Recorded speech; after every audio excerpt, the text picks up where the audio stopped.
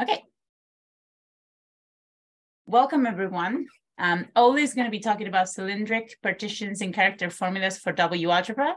Feel free to start whenever you're ready. Okay, well, I would say good morning, everyone, although it's probably afternoon for most of you. So it's great to give a long distance talk this morning. Well, I see, of course, that Shashank and Matthew are here, so they'll probably be familiar with most of what I'm going to say, but hopefully for the rest of you, there's something new in my talk. Please feel free to interrupt me at any time if something is unclear. In the first part of my talk, I'll try to sort of motivate a little bit where all of this comes from, and sort of necessarily I'll be somewhat vague and perhaps not define all of the terms that I'm using, but my hope really is that at least you get a sort of a rough idea of where this whole story is going. I mean, it's an ongoing story that's very much unfinished at the moment, but I thought it was at least important to put it in some sort of context. So as I said, the first part of my talk is somewhat vague, but please feel free to interrupt me if anything is really too unclear. Okay, so, well, as I said, motivation. So for me and for many people in this area, it really starts a long time ago with a pair of, well, are now famous Q-series identities. And so if you know about Q-series, well, you would probably have seen this before. If you've never seen this before, then perhaps you don't know what's so special about this. So let's just say that these identities, so these are the famous Rogers-Ramanujan identities, and I'll show you other identities of a similar nature. And what we're seeing here is on the left-hand side. So let me see, can you see my pointer here or? We can, yes. Okay, so here on the left-hand side, there is a sum, and on the right-hand side, we see a product. And that's typically what we have in these types of identities. So there's a sum on the left and there's a product on the right. And of course, where we're going to go in this talk is that these identities are, well, very much related to algebra and representation theory. But of course, as early as 1894, not much of that was around. And these were just some beautiful identities first discovered by Rogers, and essentially doing really work just in Q-series. And it took a long time. So I should maybe go back to these identities. It's not the case. So I'm going to make a big jump of about 80 years since the work of Rogers. And it's certainly true that in the meantime, in the area of Q-series, a lot more was done on identities of this type. And in particular, we have combinatorial interpretations in terms of integer partitions. And I'll talk about partitions a little bit more later in the talk. There have been various generalizations and so on. But it all stayed within the field of Q-series or special functions. And I think the really exciting development, for hopefully for the people present today, happened much later, when it was realized that perhaps, I mean, to me, this is really the natural setting of identities of this type, is the representation theory of things like infinite dimensional Lie algebras and various other things that are closely related to that. And so let's sort of see how this comes about. And again, what I'm telling you here is certainly not the only way to interpret these identities in terms of representation theory, but this was the first way they were related to representation theory. So I take the essentially just affine SLR.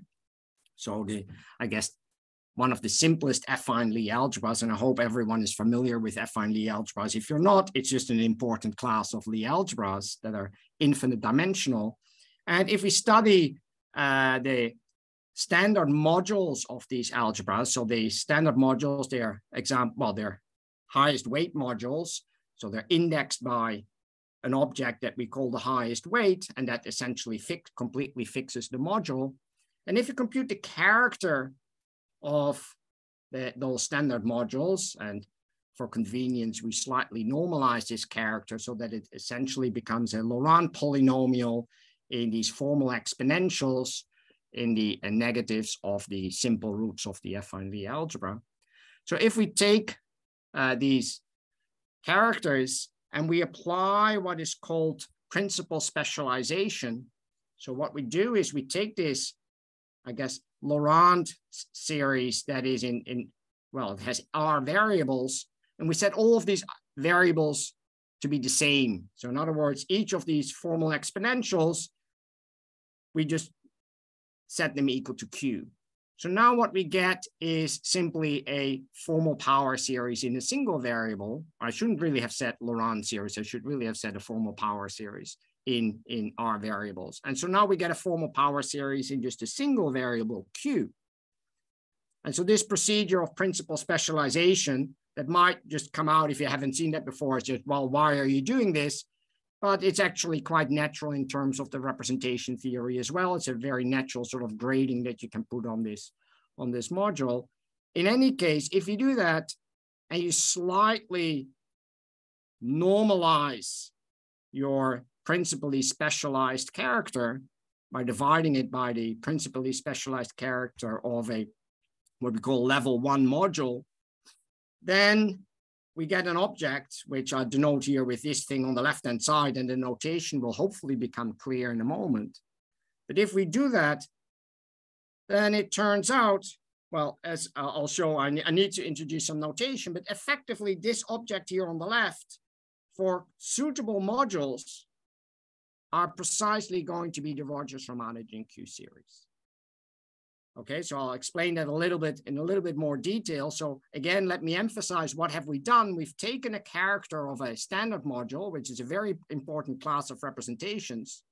We principally specialized these characters so that now we have a Q series. And then finally, we slightly modify this by normalizing this. And it may appear that I'm taking the ratio of two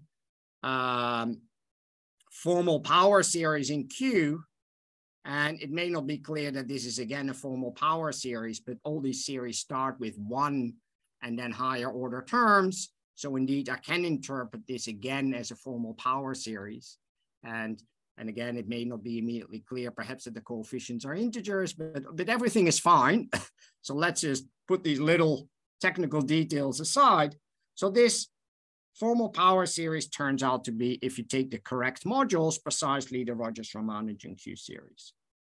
So,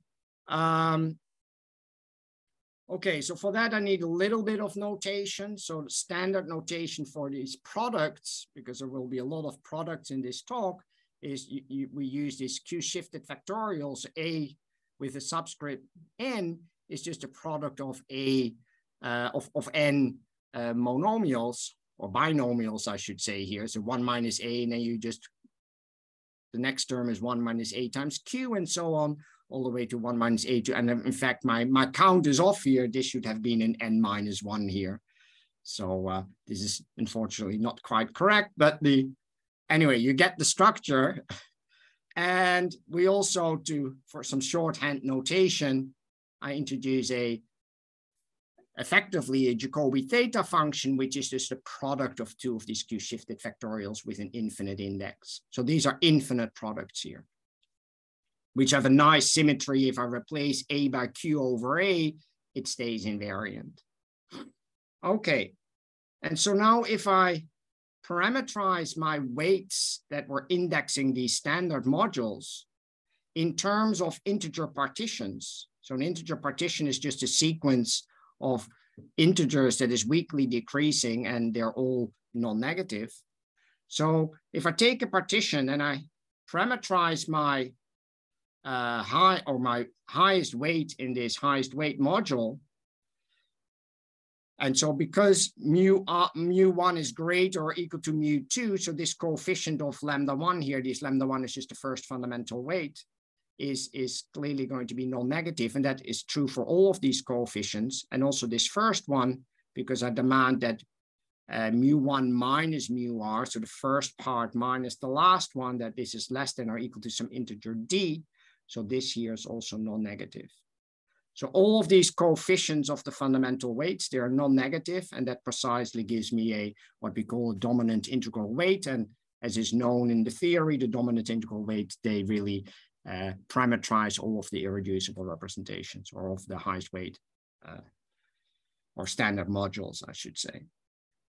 And if I take the sum of all of these coefficients of these various fundamental weights, it precisely adds up to D, and that we call that the level of the representation. And in general, if I increase the level, things become more complicated. So low-level modules are sort of easy, higher-level modules are a lot harder to understand. And again, that is sort of standard stuff in representation theory. Okay, so now if we take what is known as the Lepofsky numerator formula, so that's essentially a formula for the principally specialized characters of standard modules, and it's not just for affine SLR. You can take any arbitrary symmetrizable Kac-Moody-Lie algebra. We only need type A here, and untwisted type A. All of our story will only deal with just the standard affine SLR. But if you take that formula, which is a very general and beautiful formula, you restrict it to this particular case, and we adopt this parameterization of the highest weight indexing the module, then you can see that you precisely get this big expression here is just an infinite product, because as I mentioned earlier, these theta functions are just infinite products, and then there's some more infinite products here out at the front. And again, you see the D here, this level showing up. R, that's going to be the rank for us, and this is it. So if you know this formula, and of course Lepofsky certainly did, and Lepofsky and Milner did, and now they just realized if I restrict this to R being equal to 2, so rank 2, so that's just affine SL2, and I take the level to be equal to 3, so D is equal to 3, well, then there's effectively only 2 representations. And if you take these characters here, you precisely get the Rogers-Ramanujan products. So these were precisely, so if I go back to, 3 pages, if you here, again, you have the right-hand side of these Rogers-Ramanujan identities, we now understand that what they are, they're roughly speaking, principally specialized characters of affine SL2 and some low-level modules. And I said, it's not quite principally specialized because we did this funny normalization here. And of course, that's quite important. Okay, so it's not the principally specialized character itself because we need to divide by the character of a level 1 module. Okay, so that's what they observed. So that was really the first, and I think this was 1978 or something like that, this was published. So quite a bit late. So indeed, I mean, 80 years later, right, then Rogers published his paper. So it's quite remarkable that it took that long to really finally find a good home for the Rogers-Ramanujan identities. So that was a really big breakthrough. And so I'll say a little bit more about that. So what this really meant for lots of things. So, of course, so now we understand the product side of the Rogers-Ramanujan identities. And then, of course, we have to ask the question, and this is certainly what people did at the time, so Lepofsky and Wilson in particular did, well, what about the sum side? Do we understand this in terms of representation theory as well? Right, so can we understand the Rogers-Ramanujan identities purely from the point of view of representation theory? That's really the question. And it turns out that this is indeed possible because essentially what it led them to discover is this principal Heisenberg subalgebra, which I write here with a little s because that's, I think, the notation that they used, of affine SL2. And they showed that this normalized, principally specialized character is precisely the character of what they call the vacuum space of highest weight vectors of our original module with respect to this Heisenberg subalgebra. So they really interpreted this normalized, principally specialized character as a character itself of something slightly different. So of the essentially character, as I said, of what they call this vacuum space.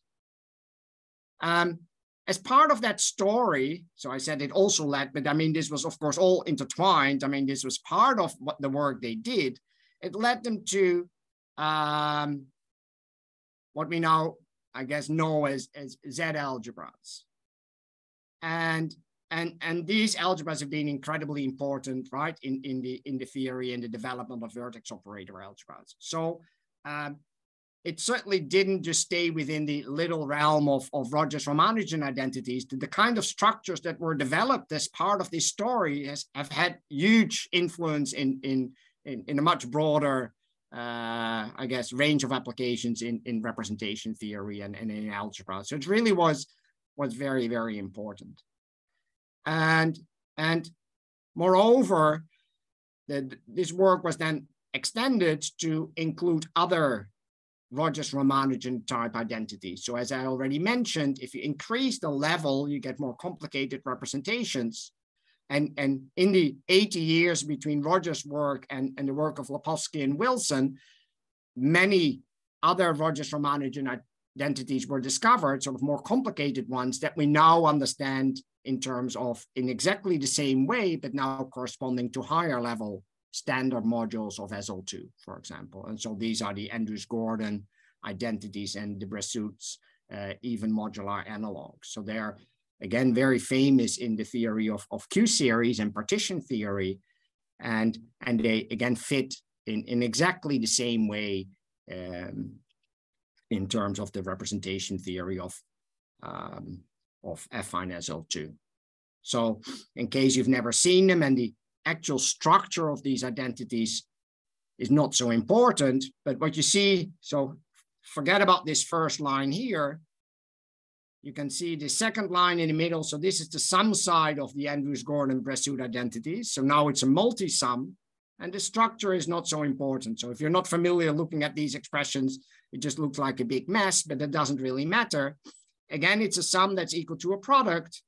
And again, it's very easy to recognize the product using the numerator formula by Lepofsky as precisely corresponding to the character, again, of a vacuum space, but now corresponding to a higher level representation. So now this representation is level 2k plus tau, where tau is 0 or 1. So we have even or odd moduli respective, depending on whether tau is 1. That was discovered first. That's Andrews-Gordon, and then later Bressoud did the case tau is 0. Okay, so let's say a little bit more about this Z algebras and really what the Rogers-Ramanujan identities did for representation theory. Because it may at this point appear that perhaps representation theorists gave an interpretation of the Rogers-Ramanujan identities, but so what? But, well, apart from the fact, of course, that I said it led to the discovery of a number of important structures, the story is really, it's gone both ways. So the Q-series identities really informed the representation theory. And I think that is the sort of one of the important messages, that even if you don't care about Q-series, the Q-series really tell you things that otherwise we wouldn't know. So let's have a somewhat closer look at what's happening.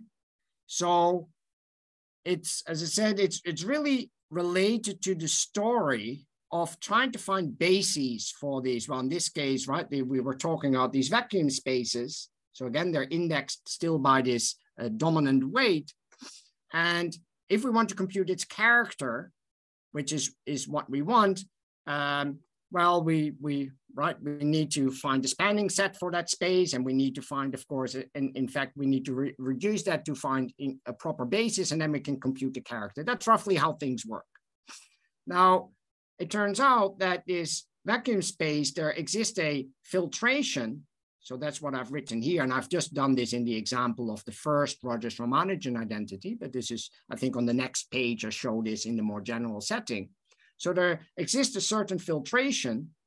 And if I take the nth factor here and I mod out the previous one, well, that space, it's spanned. And in fact, it's spanned by, so you take the highest weight vector of your original module. So that's the V here. And you start acting with these operators, which are really, right, they belong to the Z algebra of Lepofsky and Wilson. And if you look at what is indexing these, so these Z algebra in general, you have these Z sub I wrote this here, where I is just any integer.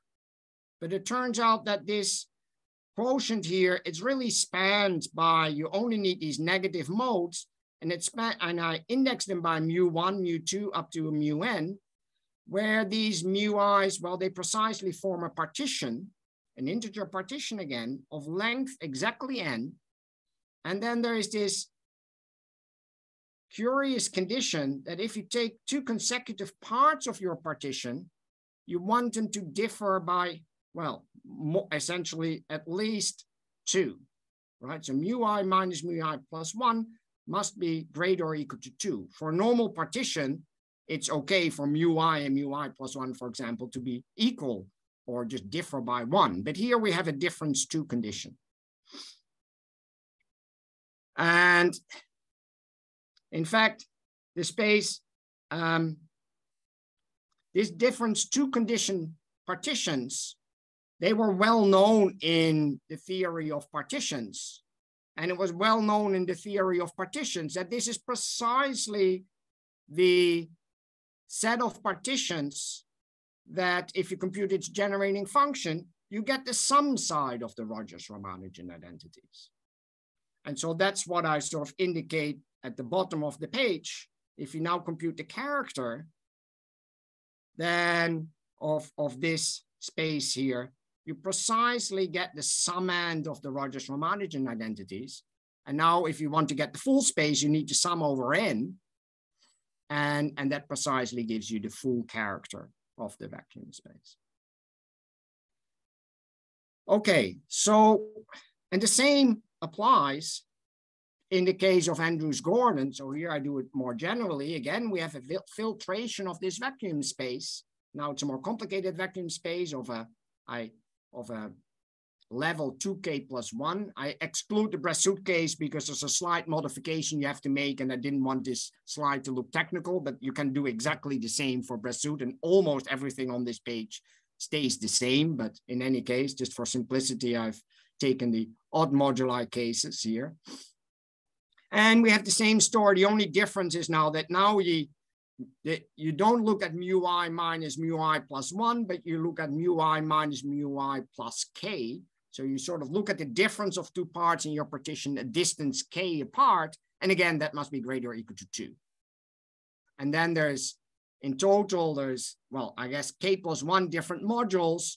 And how does that, and they're indexed by a, and how does that a enter? That just tells you how many ones your partition can have.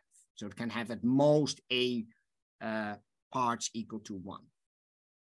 And again, if you compute well, I should say, again, it was already known. This is how the Gordon first discovered his identities. If you try to compute the generating function of this set of partitions here, with now this difference 2 condition at distance k, that was precisely what gave you the Gordon partitions. And so we know, for example, that we exactly get this sum side of the Andrews-Gordon identities. Again, there's a restriction here where these n1 up to nk are equal to n, which is the n here that is determining this quotient. Now, if I sum over this little n here, I get the full character as before. But in this case, initially, so really what we want, I said, well, this space here is spanned, but of course you also want to make sure that it's right, that you actually have a proper basis for that space. So you need a minimal spanning set if you wish. And initially, for example, it wasn't clear from the representation theory that this was true, but you could use the Andrews-Gordon identities to show that you were not, I guess, getting the wrong count, because this is the sum you would get, and that sum is equal to the product. And that product, we already knew that was precisely by Lepofsky's numerator formula, it would give you the correct character. So therefore, we knew that indeed we were dealing with a basis. So it could actually help you to determine that what you think is a basis is indeed a basis. And later, of course, people remove the need to need the Rogers or the Andrews-Gordon identities. But initially, it really helped to inform what would be a basis of these vacuum spaces or of these various subspaces in this filtration and so on. So, so in general, if you have these Q-series identities, it can really tell you, right, what good bases for your modules are.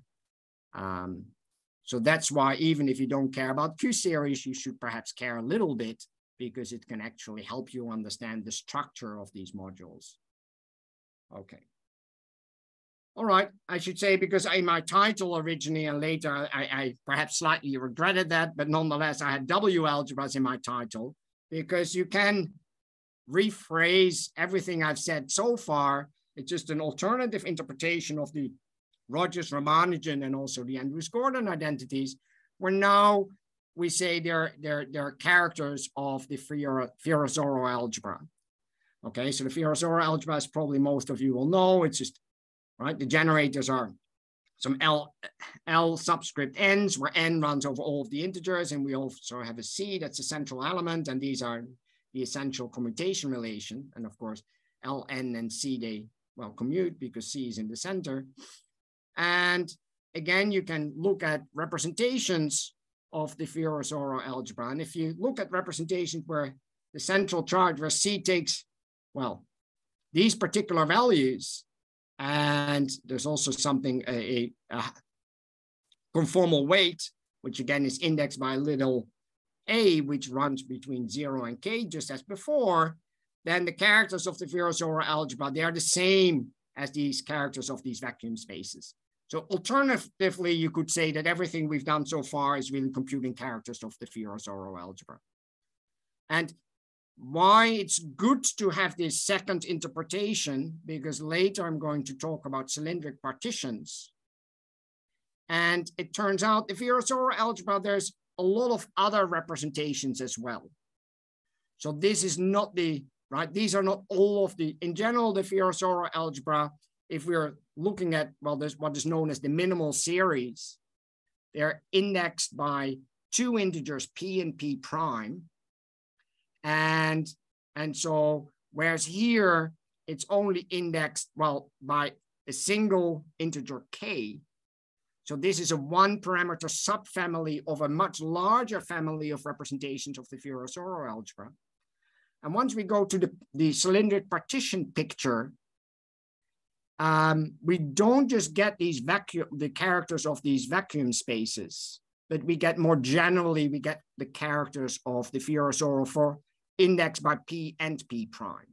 Okay, so even though I'm going to purely focus on this one parameter subfamily even later in my talk, I think I'll mention at least briefly that from the point of view where I'm going to look at this problem next, perhaps this W algebra picture is the right one, because everything is contained even in this broader picture. But okay, that's probably all I say about this for now.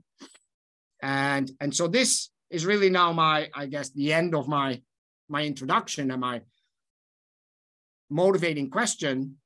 What are the analogs of the previous story if rather than looking at FR and SL2, we look at FR and SLR? Or rather than looking at the Virasoro algebra, we look at WR. W2 is the Virasoro algebra. So that's a very natural question. And given that everything I've told you has been around for so long, it's really surprising that as soon as we increase the rank, well, so here's the sort of short answer, we know surprisingly little. So it's such a beautiful picture that exists for FR and SL2. And why is it taking so long for us to lift this to FR and SLR, right? That seems strange, but fortunately there's been some progress very, very recently. So really we're talking the last decade or so. So, and mostly affine SL3, I should say. So it's still, there's still a lot remains to be done. Okay. So, well, what was known? So as I said, I'm going to bring cylindric partitions into the picture. So the question is, well, what was known before cylindric partition entered the story? And very, very little. So we have in all of this picture, there is something that's called level rank duality. So if you flip the rank and the level, then things essentially stay the same. So for free, you get some results for higher rank, but then the level is restricted to 2. And that's really, so, okay, that's somewhat boring. And we really want to go beyond the sort of the trivial stuff that you get for free. Well, then I guess the only results known and were a result for level 4 and affine SL3. So that was work I did with George Andrews and Anna Schilling, well, more than 20 years ago now. And so here you see, this is just an example of, again, a sum is equal to a product identity, but now this corresponds to affine SL3. And so the sum is a double sum. And the most important, again, the details are not so important, but you should see there's some structure to it because this quadratic form here in the exponent of Q, well, if you know the Cartan matrix of SL3, you probably recognize why you get n squared minus nm plus m squared. Okay, so there is some Lie algebraic structure in this, and then, okay, there's some other junk in this summand, and it's again equal to a product. And again, it corresponds to a vacuum, the character of a vacuum space. But that was about it that was known. And certainly the whole, in terms of, well, how does this relate to, for example, bases of vacuum spaces of level 4 for affine SL3? So there's 4 of these spaces. Well, no one has really looked at that yet, or no one's really said anything meaningful about that. So this entire Lepofsky-Wilson type story is completely non-existent yet. But we do now have the Q-series identities, and you would expect that these identities know something about a suitable basis for these spaces, but remains to be done. Okay, so now, well, I should move on a little bit because otherwise I'm running out of time. So how do cylindric partitions help? So, okay, well, I mentioned partitions already a few times, so just a quick recap. So a partition is just, as I said, a weakly decreasing sequence of non-negative integers. And I like to think of a partition, I draw this as a diagram on the page. So here, this is the partition 5, 3, 2, 2, and 1, okay? So that's an integer partition. And of course, Euler already studied integer partitions, and we know what the generating function is, for example. So if I compute the absolute value of lambda, that's just the size of the partition. I can also keep track of the maximum, so the largest part. So in this example, that would be 5. And again, you see products showing up. Okay, so that's the simplest case of just integer partitions. And I should say that you still get nice products if you restrict yourself to partitions contained in a rectangle. So here I've given you an example of a partition that's contained in a box of dimensions A times B. And that precisely, if you compute the generating function of integer partitions contained in a box, you precisely get what we know called the Q-binomial coefficient, or Gaussian polynomial. So it's actually a polynomial. And that's what I used in this expression here. I mean, I hadn't explained what that was for this affine SL3 character here. So again, this is just a positive polynomial in Q. Okay, so that's the one-dimensional case. So, well, roughly around the time that Rogers, in fact, did his work, McMahon introduced higher dimensional analogs of integer partitions. And by far the most interesting case is just what we now know as plain partitions, rather than going even higher in dimension that doesn't have a lot of structure. So now you take a double array, and again, you have weakly decreasing conditions. So this top left entry is the the greatest, and if you go right or if you go down, you need to weakly decrease. And you sum up all of these entries, and if that sums up to n, we say we have a plane partition of n. Now, of course, it's much easier to just look at an example. So really what it is, it's just a filling of the diagram of an ordinary partition with numbers that are weakly decreasing if you go right and you go down. And the way you should think of this is now, well, it's a stacking of unit cubes. So this is really the proper, I guess, three-dimensional picture of a plane partition. And the number being partitioned is just, if these cubes are just unit cubes, it's just the volume of that object. Okay, so just like with ordinary partitions, we saw this as a picture like this. So of course, the natural higher dimensional analog is, rather than stacking unit squares, is you're stacking unit cubes. And that's what we're doing here. Okay. And again, you can compute the generating function. And once again, it's a nice infinite product. So great. So very similar to with ordinary partitions. Again, we get nice products. So we always get nice products in this story. So that's great. All right. So that's the plane partitions. Again, you can constrain this to a box. So if you put a plane partition in a box, now, of course, you have three dimensions, A, B, and C. It still gives you a nice product. And this was already discovered by McMahon. I think this is a beautiful formula. It's one of my favorite formulas in sort of combinatorics. And of course, if C is equal to 1, so if the height can only be 1, then effectively you only have a single layer. So you're just looking at partitions contained in a rectangle. And it's easy to see if C is equal to 1, you precisely get the Q-binomial coefficient back. So this is sort of a generalized a three-dimensional analog of a Q-binomial coefficient if you want to. Okay, so that's all nice. So, well, we need a little bit more. So then, again, a very big jump, right? Took more than 100 years after McMahon to get to essentially an affine analog of plane partitions, which we now call cylindric partitions. And so that was done by Gessler and Kattenthaler. And here you see a picture of a cylindric partition. So let me try to explain what it is. So we take a ordinary plane partition, but in fact, we take a skew plane partition. So if you look at this picture, or maybe look at the picture on the right, forget about these black letters or numbers here at the top. So this looks like a plane partition, but I've cut out a top left corner here.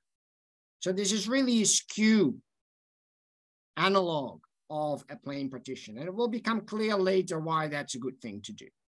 And now what we're going to do is we take this skew plane partition, and essentially we take the final row and we put it back on top, but we shift it with a distance d to the right. So this 9855, I put this on top, but I shift it to the right. And now I insisted again that everything is weakly decreasing.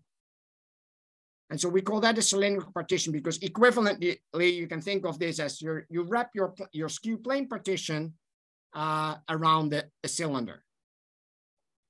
And so R here is going to be the number of rows before I start repeating myself. And D is this shift. So this distance, so if effectively this here is R, and this distance here is D. Okay, and these are precisely going to be the R, the rank that we saw in the affine Lie algebras, and D is going to be the level. All right.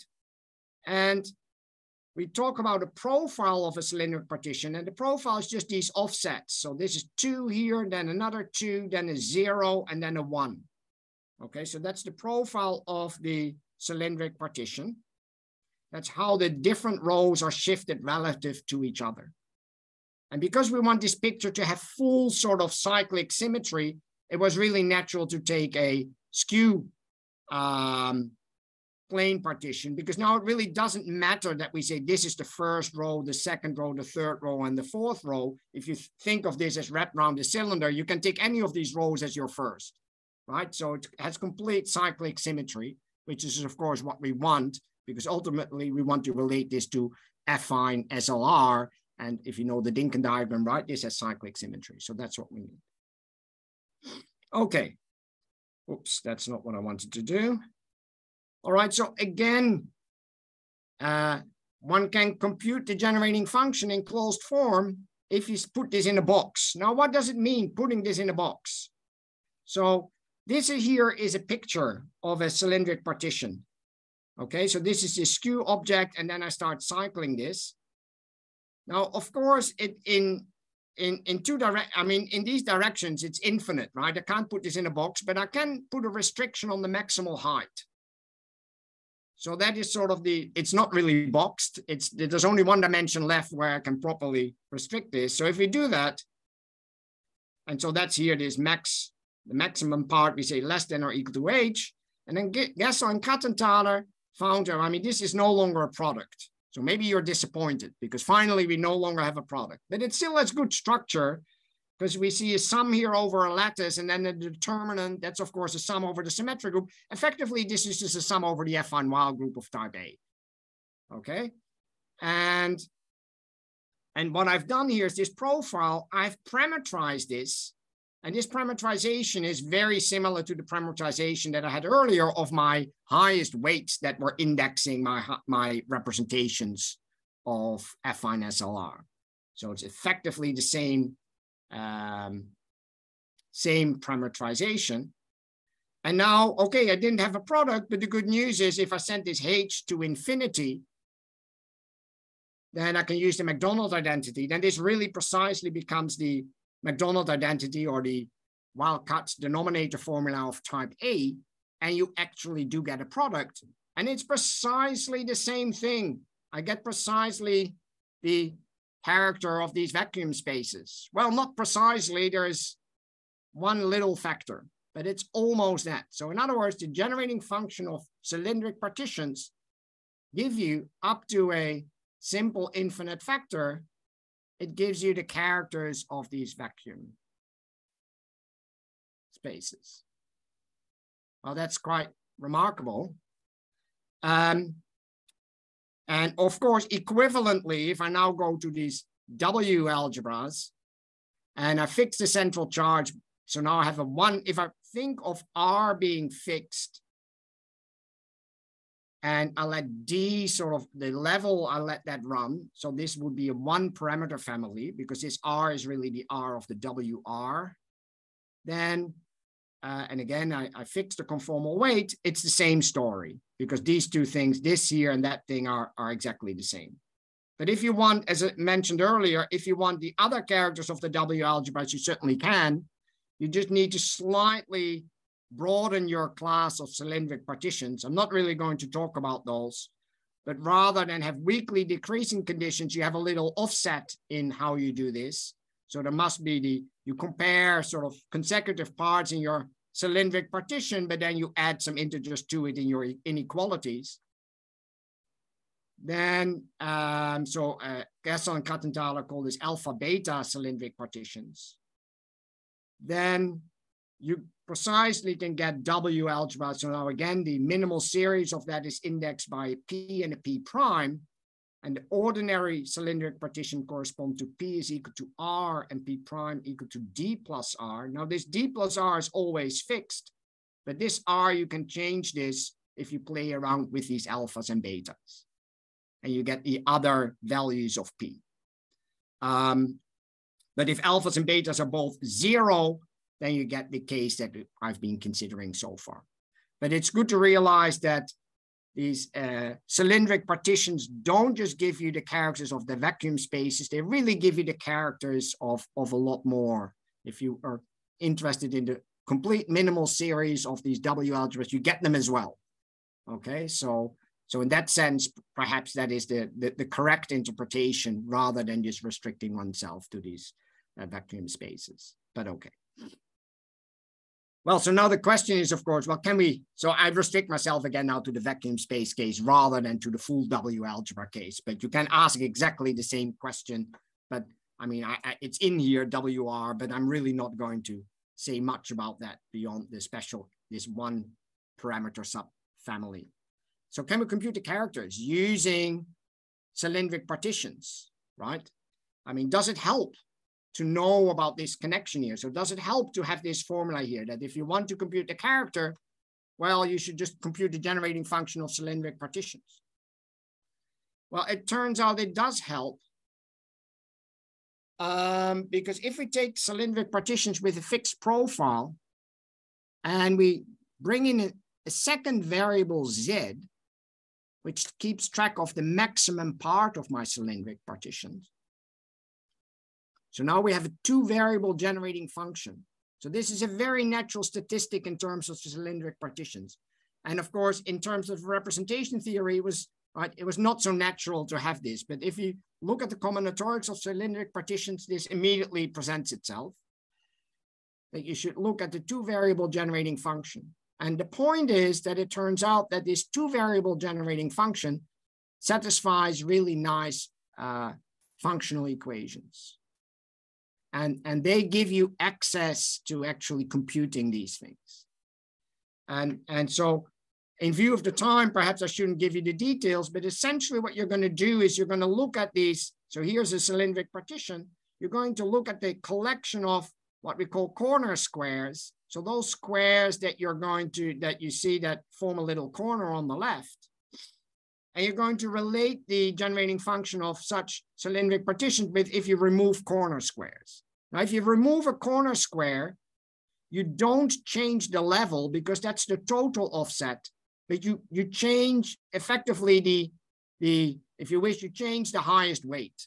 So you're within the same level. There's there's a range of, right? There's a number of representations, and essentially it takes you from one representation to the next. And so you can relate these. So if it introduces variable z, effectively what you're doing is you're relating the characters of different modules. And that turns out to be very powerful. So, so here, as I said, this is these functional equations. It looks a little bit complicated, so let's not worry about it. There's just a system of equations that we can now try to solve. And it gives you the set of generating functions of all cylindric partitions with a given profile that correspond to the same level. And of course, the rank, again, we think of this as fixed. So let's do a trivial example. If I take the rank to be equal to 1, well, that really corresponds to affine SL1, right? There's nothing here, but by level rank duality, it's the same as saying that the level is 1.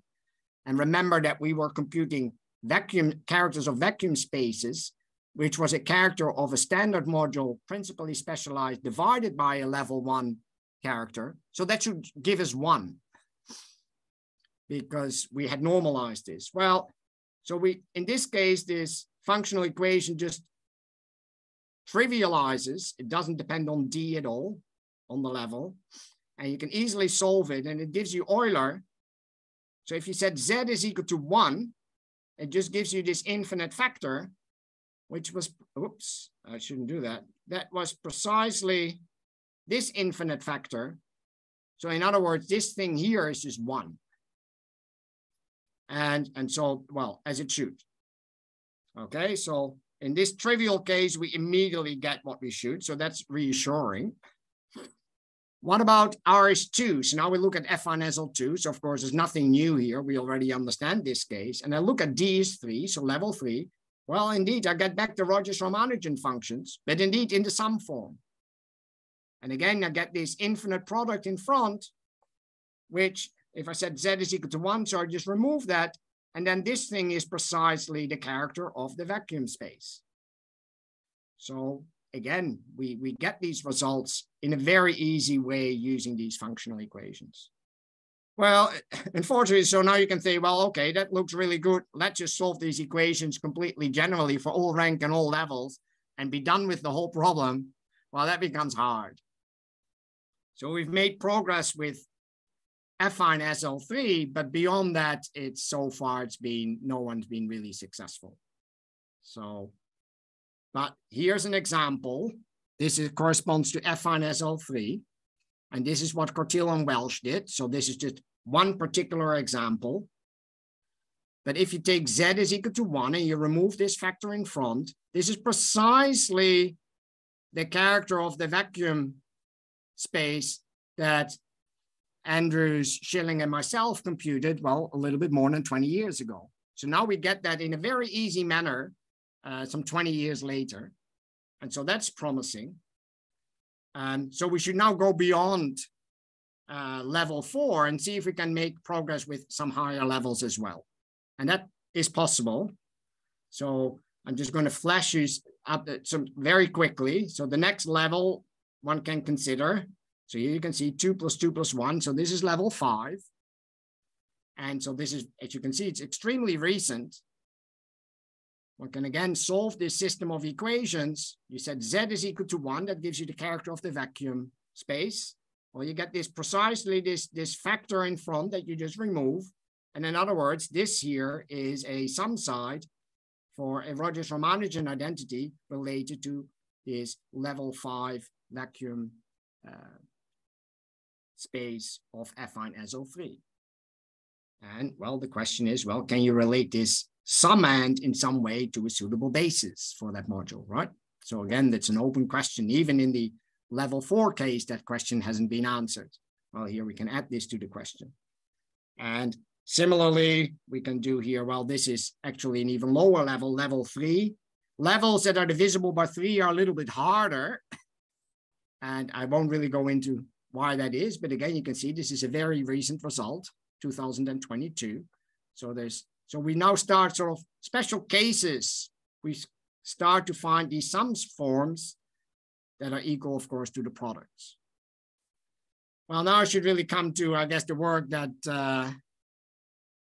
Shashank and Matthew have done, because they used all of these special cases and a bunch of other results to come up with a very, very general conjecture. Essentially, I mean, to me, that conjecture really conjectures everything for affine SO3 for arbitrary levels. It doesn't quite cover all of the characters, but let me not go into that. It covers almost everything, certainly everything that we consider to be nice.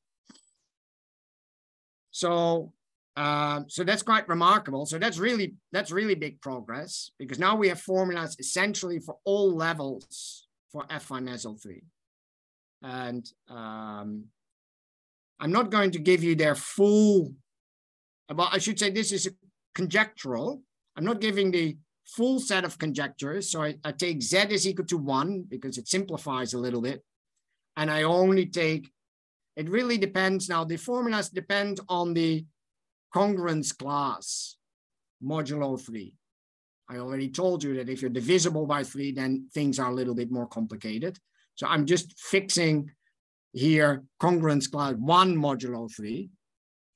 And this is their conjecture, effectively what their conjecture says for the characters of the vacuum spaces now of affine SO3. So now these are indexed by 2 integers A and B. K is fixed, that's sort of, so this is level 3 K plus 1. And you can see that it's a multi-sum where now I'm summing over a pair of partitions of length at most K.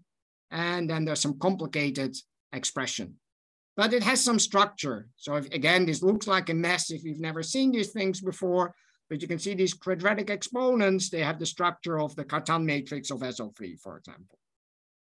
So these are good expressions. Moreover, this summand, even though you see a minus sign here, but this summand is manifestly positive, which is again a good thing. If you want a combinatorial basis of your module, that's certainly what you insist on. So everything is good about this. The only thing that is a slight problem, and I put this in red here, you have this factor here on the left-hand side that really we don't want. So that's a little bit of a unfortunate that it's there. But other than that, I mean, it's a remarkable formula. So I'm very glad that, yeah, Shashank and Matthew managed to conjecture this, because very recently I've proven that this is true for all moduli. So that's great. But of course, that's still, I mean, this doesn't quite give us character formulas for the thing that we want, because if I remove these factors, I put it on the other side, I'm multiplying by this infinite, this Q infinity thing, and that has minus signs. So then the right-hand side is no longer manifestly positive. And so it doesn't help us if we want to, for example, construct bases. This is really not the right expression yet. From the point of view of cylindric partitions, this is perfectly fine, because this is just a generating function of cylindric partitions. And so that is a combinatorial object, and they have a nice combinatorial or a manifestly positive expression for it. So combinatorially, this is a good formula, but representation theoretically, it's not optimal. But you can remove that factor. And so again, that's very recent, and I don't give you the most general result because it's too complicated and I don't want to trouble you with that. So I've just took a one parameter subfamily, and here you see this annoying factor is not there, and this is again manifestly positive, and so this should be related to some basis of your vacuum space for affine SL3 for these particular modules. But as I said, I have more general formulas as well. And well, so I'll give you some low-level examples. In fact, here I cheat a little bit because I said I was only going to do congruence classes, well, congruent to one modulo 3, but not this one isn't, but just to indicate that I have formulas for all congruence classes. Well, at least all congruence classes that are, well, only plus or minus, I should say not, things that are divisible by 3, they're still an issue. But for the other two congruence classes, everything is fine. And we have explicit identities that should be related to bases of the vacuum spaces. But, and that's really where I should stop. It's really now over to actual representation theorists. So that's not me, to actually use these results to start constructing bases, right, for these appropriate modules. I think that's still a major open question. And hopefully these formulas can help with this. So, and that's probably where I should stop. So thanks very much. Thank you so much for the wonderful talk. Let me stop the recording and invite people